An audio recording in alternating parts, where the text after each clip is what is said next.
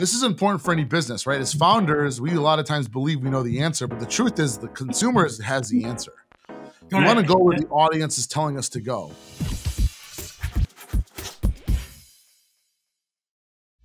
Hey everybody, welcome to a No Excuses with Chris George. I'm your host, co-founder and chairman of SUBTA.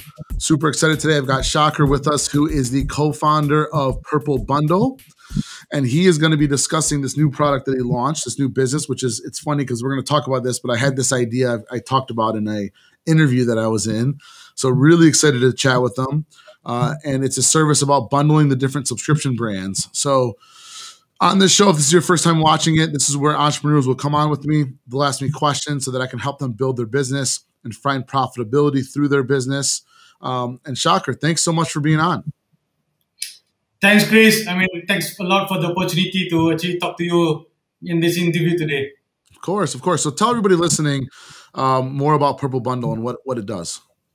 Sure. So what Purple Bundle does is basically during the pandemic happened in last year, in the beginning of Q1, I was looking for a lot of products basically to watch movie streaming, music streaming, just to keep me occupied at home.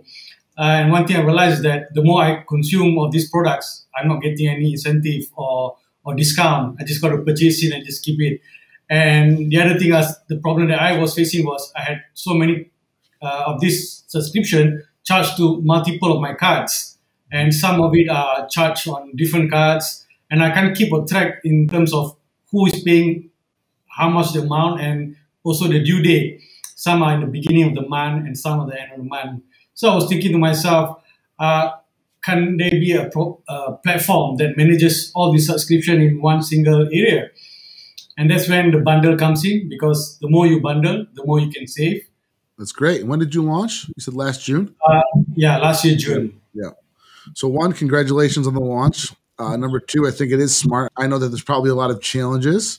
And so, we're here to have you ask me any questions, and hopefully I can be a little bit of help and help guide you in the right direction. So just start off, give me your first question, and we'll rock and roll here for about 20 minutes.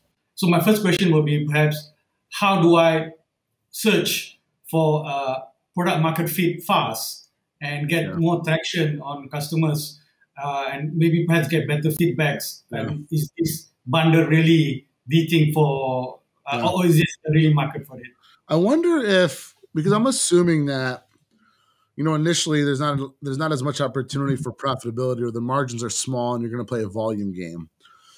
Have you tried reaching out to these bigger brands, let's say the Netflixes and the Disney Plus, and asking for like a bundle? Like, what if you buy 500 subscriptions? Like, will they give you a price break, or 1,000, right? So, again, I haven't done this sort of outreach, but like in my mind, if for the sake of numbers, let's say Netflix is $14.99 a month. If I went to them and said, I want 1,000 subscriptions at $9.99, I feel like they might do it. I don't know, right? That's my initial thought. And you could tell them your strategy. It's like, we've got a lot of interest in this, but we're going to take, if somebody has Netflix, Hulu, Disney Plus, if you can save everybody 15% if they bundle it all, and you're getting it for 30% less, that's your margin, right?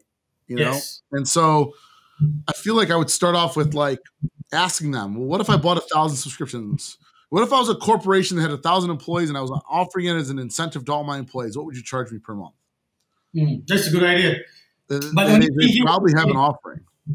Yeah, but the only problem here, key will be, Chris, here will be me paying in advance for all these 1,000. No, you're right. But let's at least find out so we can look at the unit economics for it. And then if the unit economics work, then you start to do the marketing for it. And you're right, you are going to have to probably put some out. But if you do the right marketing strategy, who doesn't want to save? True. Right? Now, on the flip side, is Netflix and them going to say, well, we're cannibalizing our own product. We don't want people to switch from us to you. But then your argument is, yeah, but you got people that left you to go to Peacock because you lost The Office. Again, I'm making this up, right? The Office is a flagship show. Yeah. Office left Netflix and went to Peacock. So my initial thought is, well, don't think of it about people switching over. Think about the more customers you're going to have, because people will be more inclined to have your service along with another one because of the cost savings. So that would be my first step. I would reach out and see, like, is there a bundle up package if I buy 1,000 or 500 subscriptions? What happens at 10,000? What happens at 20,000? Right? You know, for them, like, I think it's an incremental cost up every time they get a new subscriber, right? Whether they have like 10,000 subscribers or 10 million, like the cost of production of the shows and the streaming is the same. So that would be my approach initially, is seeing if I can put together, and maybe it starts with like three of them in a bundle, right? Like, you know, and then on the flip side, I looked at your site and you've got different subscriptions there. You know, maybe there's a standard you get and you go to them and say, well, these brands are giving me 30% off if I buy at least 500. And maybe you put a timeline. I'll have 500 subscriptions by September 1st or 1,000 by September 1st. And if I don't hit that, increase me by 5% or increase me by 10%. You can start to get creative and try to get this negotiation done. My mind is you need to sort of do like an MVP. You got to prove out the model works, that the consumers want this. On the flip side, you can start to survey out, given all like I know there's some cost to this, but you know, doing this is probably a decently hefty investment in the marketing for this, right? What if you did like a survey to 1,000 people and give them all like a $5 Starbucks gift card? Yeah, it cost you $5,000. What if you find out that 70% of them wouldn't do it? They wouldn't bundle them to save 15% because they don't want to. We don't know, right? That's telling us that there really isn't a product market fit here. We might, because me and you might think there is one, but this is important for any business, right? As founders, we a lot of times believe we know the answer, but the truth is the consumer has the answer. We want to go where the audience is telling us to go. You might find out, like, one of your questions could be like listing 10 different services and say, which of these 10, click all that apply, would you bundle up if you could save money, and like see how many they're selecting, right? You might find out there that on average, 90% of them picked these 4 always because they want these 4. That might include Spotify, with Netflix, with Disney Plus, with Headspace. You know, I don't know, now you can take that data to them and say, look, 80% of our audience said they want these 4 in a bundle. I want to take that, put that bundle together, and then I want to sell it for you. You know, it's not much different than like those third-party companies that are selling Comcast, or Comcast is a cable service in the US. Like, there's third-party companies that resell that or are resellers. So it's not much different. And I wonder if you can do something like that. And that would be my first approach. Good. What else? I noticed you had a question about retention, I think, right? Yes. But before retention is, well, of course, as a startup, we have very limited marketing budget, Chris. How do I increase more customer with very limited marketing budget? Makes it a little harder. One of the things you could do is like get 100 to 200 influencers that you give them the bundle for free and have them talk about it. Or 50, you know, right? Like, you got to remember, you have to get scrappy with your marketing, but you also have to move fast. You need to get subscribers fast. So, you know, another part of it is I'm sure you could do some Facebook marketing that gets an ROI that could potentially make sense. But again, this goes back to the conversation we had, which is like the chicken and the egg, right? Like, what comes first? You're going to need an investment, in my opinion. You're going to need to put up some money to get like the services initially first, and then dedicate a percentage of that towards marketing. And then you're going to start to see your ROAS on your ad spend getting you X amount of subscribers. And then as they renew, it's going to drive more revenue. Because right now, your product fit on your product page, are these all the services you have for streaming? There's 23 of them here. Yep. I'm just looking here now. So it's a matter of, can you use these right now to drive some revenue and then use that revenue to double back down on the marketing? So most of these products, at the moment, they are like small and medium size. Yeah. I mean, the way I look at your business is like, your idea makes sense. Like I said that this was, someone asked me if I was to start another business idea, what would it be? It was this. And like, I just don't have the time to do it. nor the resources. You know, my bandwidth is too tight. But I believe this doesn't work without an investor. You might have to try to raise some money if you don't have the funding yourself. I think that that's what I would do. And then through your due diligence with the bigger names, the Netflixes, the Disney Plus, the Headspaces, like you're able to show that data in your pitch. Like, and then like doing that survey that I said also gives data to like, this is viable. This is what people are want, right? I mean, I'm moving into a new house and I'm not getting cable and I'm not getting DirecTV. I'm going to get YouTube TV. I'm going to subscribe to Peacock. I'm going to subscribe to Disney Plus. I'm going to subscribe to Netflix. If somebody was like, you'll save 15% or 10% by bundling them all. And then you saw this happen a little bit already. I think that Disney Plus has a bundle with like HBO, or I don't remember which one it is. They bundle with one of them, right? Yeah. Yeah, as you know, Disney Plus is a very big company, so they have a lot of their in-house brands that they bundle together. Yeah, they bundle up. So you need to bundle them up with their competitors because your sell is, look, everybody wants all of these. And instead of making everybody pick and justify share of wallet, let's just bundle them up. Correct. But you're going to have to move fast. Like, I think you have to raise some money and try to move fast on this. I really do believe that. Yeah. It's not your typical business where we can kind of grow slow.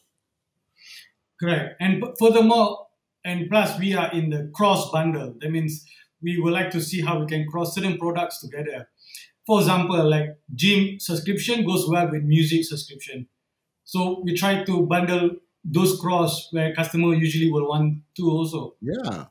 Or like a gym subscription with Mirror or Mirror and Peloton. Like, there's no reason you shouldn't have the bike one and the Mirror one, because the Mirror one is like not on a bike workouts. And then the bike ones, like you want to have that diverse, like those people would love that. Oh, excuse my language, but like to me, like, and then you add like Fight Camp into there. Like, this is like a gym bundle. Yes. Right? Get all these streaming services for one low price. One day you want to ride the bike. One day you want to do the boxing. One day you want to be in front of the mirror. I mean, it's a no-brainer for somebody that works out. Yeah.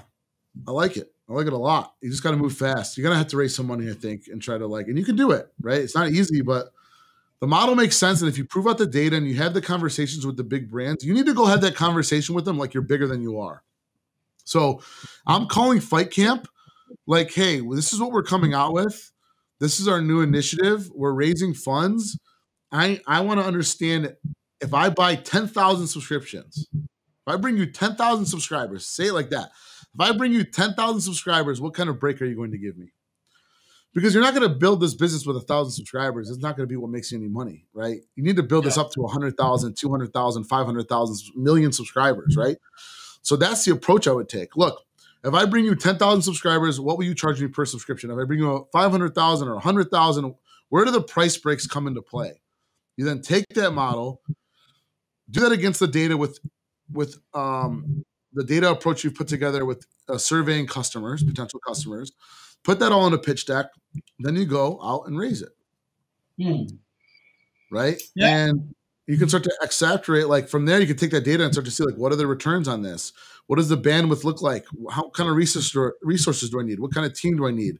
Do I handle customer service? Or if something goes wrong with Disney Plus, they call Disney Plus. Like, it's all these little things here that we got to solve for.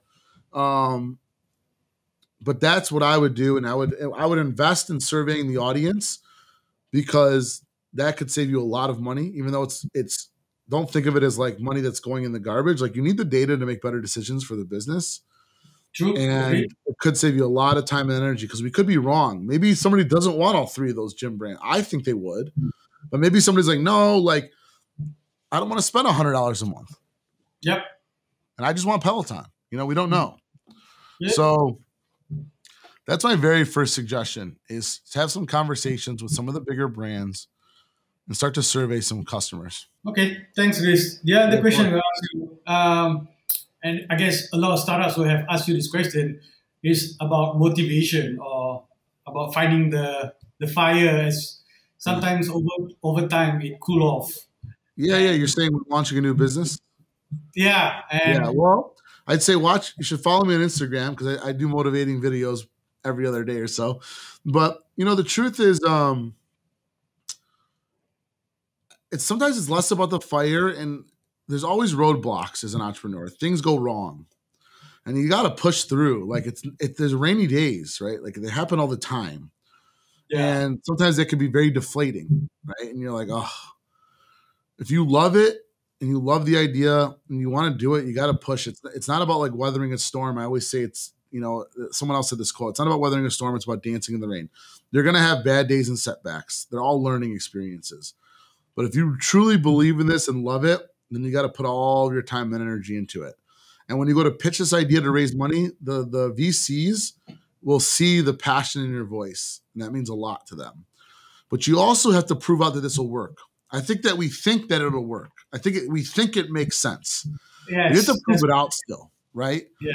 And so the other part of it is too, is like the second most important thing is that once you prove out that it works, is you need a really good go-to-market strategy. It doesn't matter how good the idea is. If nobody knows it exists, nobody's going to go there. And that's why you got to put a really good marketing plan in place. Any last questions? The last one will be, well, as you know, my challenges is about the bundle. How do I find the sweet spot of the bundle in terms of, the pricing, what kind of discount? Furthermore is, I do that survey. If you were to bundle these and I saved you this much, would you switch? But people are always looking for a deal. I feel like it's probably in this like 10 to 15% by bundling up, you know, like the consumer would be happy. And then for you, it's like you got to get 30% probably off. So Chris, at the moment, my system is more static bundle. That means we do a prefix bundling. Do you think customizing bundle will make better or more attractive to the consumer? Yeah, because they can pick the ones they want and don't want. But there's got to be some criteria, right? Like you got to pick at least 3 or at least 4. Yeah. Or something. Yeah. Minimums 2. Yeah. You might want to increase it to 1 more. There's so many subscriptions now, right? Or when you bundle 2, you save 5%. When you bundle 3, you save 7.5%. When you bundle 4, you save 10%. You know, you just increase it. Yeah. The tiering discount goes as the more you, Yeah. Good. Yeah, that's good. Well, Shakir, I hope this was helpful. I'm glad you were on. I wish you tons of luck in this new venture. I love the idea. Like I said, I'd come up with this. Or I'd said this when somebody asked me a question. For those of you who are watching, if you want to be on the show, go to SUBTA.com/Chris G. It was so great meeting you. I wish you a ton of luck. And if you have any questions, feel free to reach out.